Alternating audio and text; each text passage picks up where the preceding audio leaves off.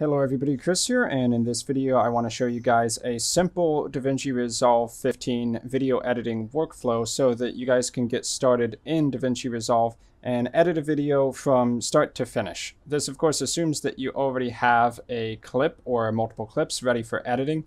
So once you boot DaVinci Resolve up, you're going to see this project screen.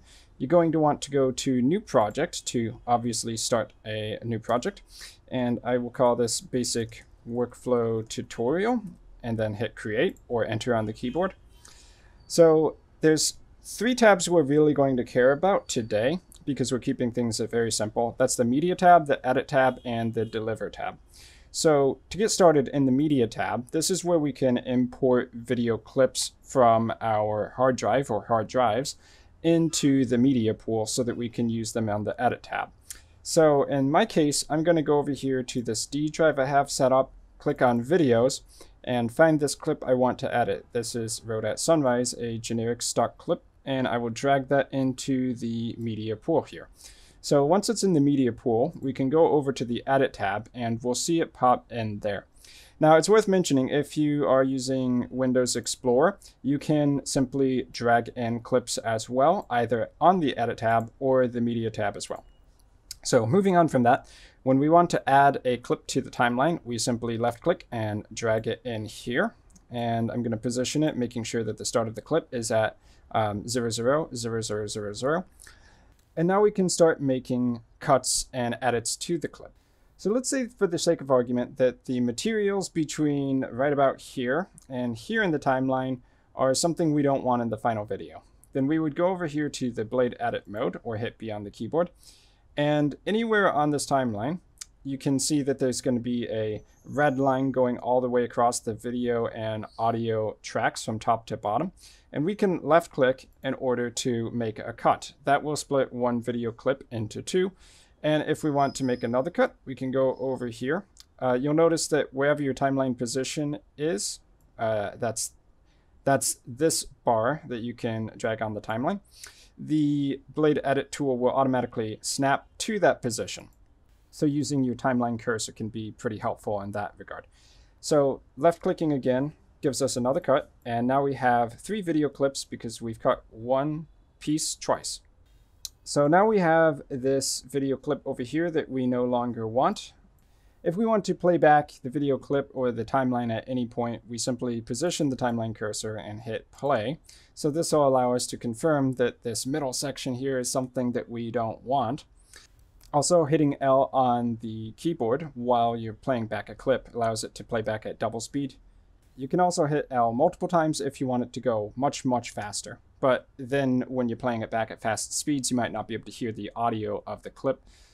So now we've decided that this video clip is something we don't want. The easiest way to delete it is to either hit delete on the keyboard, which is going to not only delete it, but also move everything to the right over, otherwise known as a ripple delete. Alternatively, we can right click on the clip we don't want and go to ripple delete.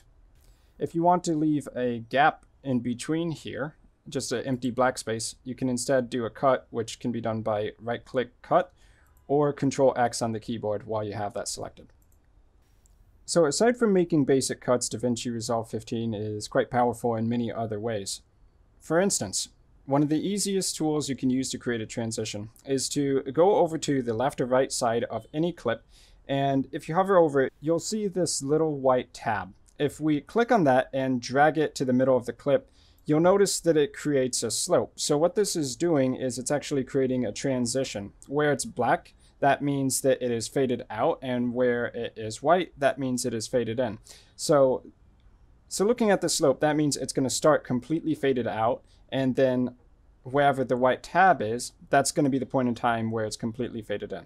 So what this is creating is a fade from black to the video transition. We can play that back really easily by going to the start of the video, hitting space, and you can see that transition in action. We didn't even have to drop anything onto the clip. It's just a simple matter of moving these little white tabs. And you can do it for in-between clips too. So for instance, I move that over and I move this over to the right, and that will create a fade to black that then fades into another clip. Like so. Of course, fading out at the final section of your video can also be done in the same way. So that's a really easy way to create a transition. But over in the effects library, which is usually located in the bottom left-hand corner, if you don't see that though, you may need to click effects library up here in the top left.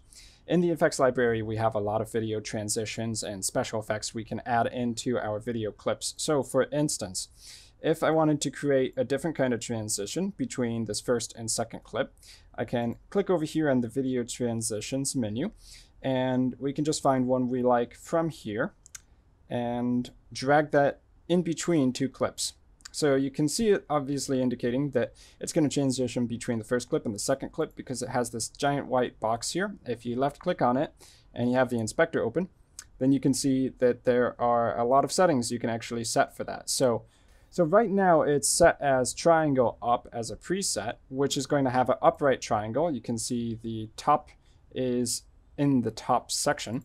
But if we change it to triangle bottom, it's going to flip the triangle upside down. So you can see the top is now down here.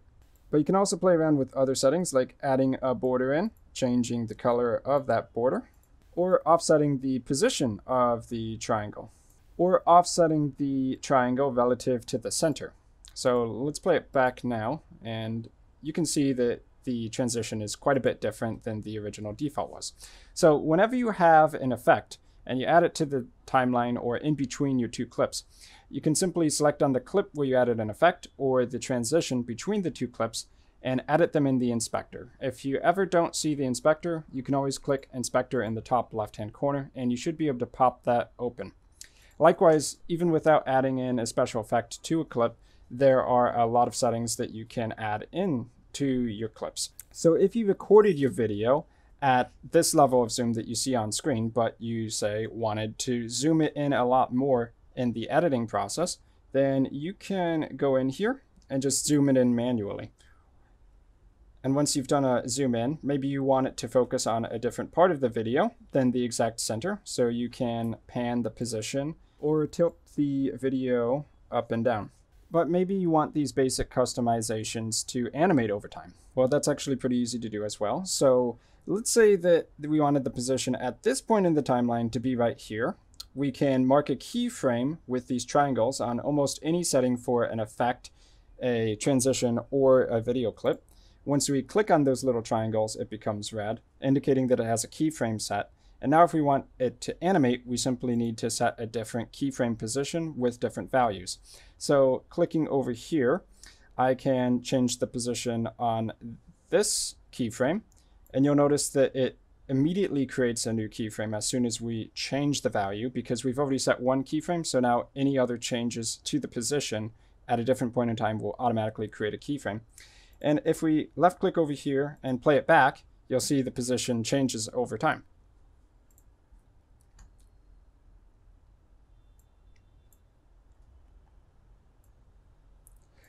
One more thing you guys are probably going to want to know is how to add titles. So over in the effects library, you have a bunch of titles you can play around with here.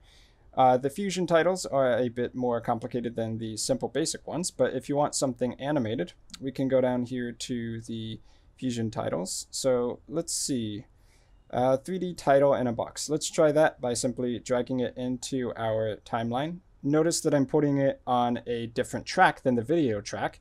When you want different elements meshed together in the same frame, you need them to be on different tracks. So if you have any image overlays, you would put that on an above track rather than on the video 1 track. So now that we have this little title up here, we're going to want to change the text in that title. So let's left click here and we can open up the main text. Notice I'm doing this in the inspector. And it says long title in a box. Let's change that to basic workflow tutorial. And just like that, it updates the text inside of there. If you want to change the font, that's not hard to do. Just make your changes there, just like any other setting. You can also change the color. And if we scroll down, you can do things like changing the text face color, the bevel color, which is this little border that kind of surrounds the text. So if I wanted that to be red instead, I can change it to red pretty easily and hit OK. And now you can see that little bevel, making it a little bit more like a 3D text, is now red. probably looks terrible, to be honest. So I would recommend keeping that white or a less distractive color. But you can make these settings as you need to. What if we want the color of the box to change? Well, we can just drag it to a new color, select whatever hue saturation value that we want, and get the color changes that we're looking for. So now that we have all these changes made to our title, we can go back to the start of the title, hit play, and see how it looks. So now that we have all these changes made, we can go back to the start of this title and hit play. You may notice some slowdown if you're doing these 3D title effects until you actually render it to a final video file. So don't worry too much if it's lagging in the editor. Complicated visual effects tend to process really slowly in real time when you haven't rendered them to a file yet. So aside from that, you can fade audio in and out on the Audio Transitions tab using crossfades. You can actually add those in very easily as well by right-clicking between two clips and adding in a crossfade. This does it for both the video and the audio. But if you just want it to be audio, then we can drag these tabs. So over here on the left, it would be fading out and then fading in. There's also some simple audio effects you can add into your video clips in the same way you would do an audio clip. So if you add in a noise reduction clip to your video, you can hit play on your video and you would be able to see how it would sound with that audio effect added, and then make your adjustments as needed. And you can also make those adjustments while the video is playing, of course. So let's say that you've gotten to the end now and you're ready to export your video. You go over to the Deliver tab, and in the Deliver tab, we're going to want to choose from one of our presets for rendering a video. So generally speaking, choosing H.264 Master or YouTube, and you can lower the resolution with this little drop-down menu if you need, is going to suit most of your purposes. If you decide that you want the quality of your video to be a little bit less in the output for file size reasons, you can come down here to quality where it says restrict to and set this to a lower value. But generally, if you're uploading, then leaving it as the defaults is going to be just fine. A couple settings you may want to consider changing would be the file name. So when you're uploading your video, it's nice to know exactly which video you're working with. So I'm going to change this to basic workflow tutorial as the file name to make it really obvious. You can come down here to format. Generally, quicktime.mov is just fine, but another really popular format is MP4. But obviously you can choose whatever you want from here. So I'll leave this as QuickTime.